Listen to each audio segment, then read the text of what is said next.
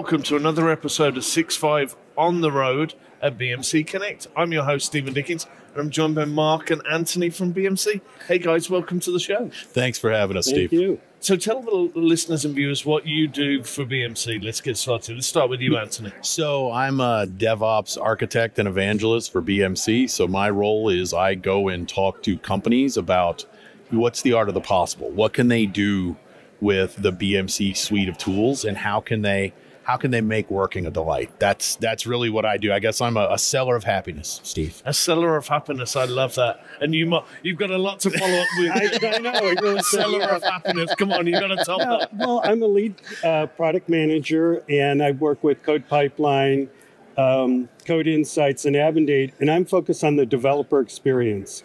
Anything I can do, well, a seller of happiness, but to work towards making their lives better and things easier for those developers. So, topic of the session today, we're talking about it a little about it off camera. These are systems of record. Mm-hmm. They're vital to the business. They typically are the business for most of the shops that we're talking about. So, what challenges do you see those teams having? The fear of change, we're talking about it off camera. Yeah. A lot of this code's critical, mission critical, running the business. How are you seeing that manifest? Is it COBOL's fault? Is that just the way the system structure? We'll go to you first, Anthony. Yeah, I think, well, so to start on the COBOL part, I think COBOL gets a bad rap. I'm with you there. I think that COBOL is a fine language. I think everybody wants to put all the sins of the past into COBOL. For me, it's French versus German versus English. Right. It's a language, Yeah, right? you learn, as long as you understand your patterns and how to basically engineer a system, whether I'm in Go or I'm in COBOL or I'm in Node or I'm in whatever, you're creating something, right? Yeah. The choice of clay shouldn't matter. So I've not heard that one. I'm going to steal that one. I give you rights to it. But I think the fear of change thing, a lot of companies, these are their critical systems. These are the core of their business. This is where the money's at.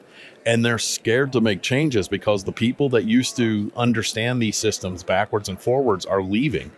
And frankly, it's no way to live. You can't be scared of your system and your technology. You need to dictate to your technology. Don't have the technology dictate to you how you do things. And I think that's, just frankly, I think that's where BMC comes in and helps companies bridge that skills gap that they have between the next generation of people coming in and the ones that left. So, what I'm hearing a lot is, how do I manage this? Because companies can't stay pat because these systems are too important, but they can't just blindly make changes and, hope it works. They have to be cognizant of what they're doing. So coming to you, Mark, if that's the vision and that's where customers are, how are you engineering the BMC products to kind of address that vision? Right. As I said, I look at that developer experience and I live with that and that fear they have. And I understand it because I was a developer. Yeah. So we look at ways that I could basically do magic. Could I run the application and have it magically just chart it out and show exactly all the database calls and program calls, all that? Could I have the code charted out so I can take a complex section of code and chart it out and say, oh, this does this and this does this? It's taking what could be hundreds of thousands of lines of code for millions and making it clear and concrete in a visual way, and now with text. Because some people are visual, like myself, and other people have to have it described. So you've got to have a UI that adapts. Right. And we do it many different ways to work with how that developer likes to understand the code. So guys, it's 2024. We're 4 minutes in, and we've not talked about AI.